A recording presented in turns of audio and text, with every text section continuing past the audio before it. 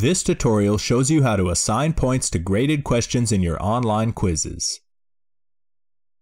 In QuizMaker, you can assign a universal point value for all questions, assign a specific value for each question, and for some question types, assign a point value for each answer.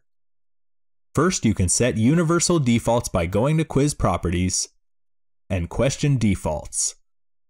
Here you've got a standard number of points for each question, and here you can assign a penalty for incorrect answers. But let's say you have a quiz with questions of varying difficulty. You can assign a custom point value to each question here on the Options tab. Just uncheck Use Default Options and assign your value here.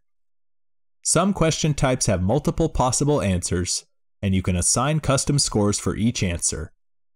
I'll assign full points for the correct answer here, and since this answer is close but not quite correct, I'll leave it at 0 points. But since these answers are way off, I'll take a little bite out of the total score if the users select one of these. Did you like this video? Give it a like and subscribe to the iSpring YouTube channel for more updates.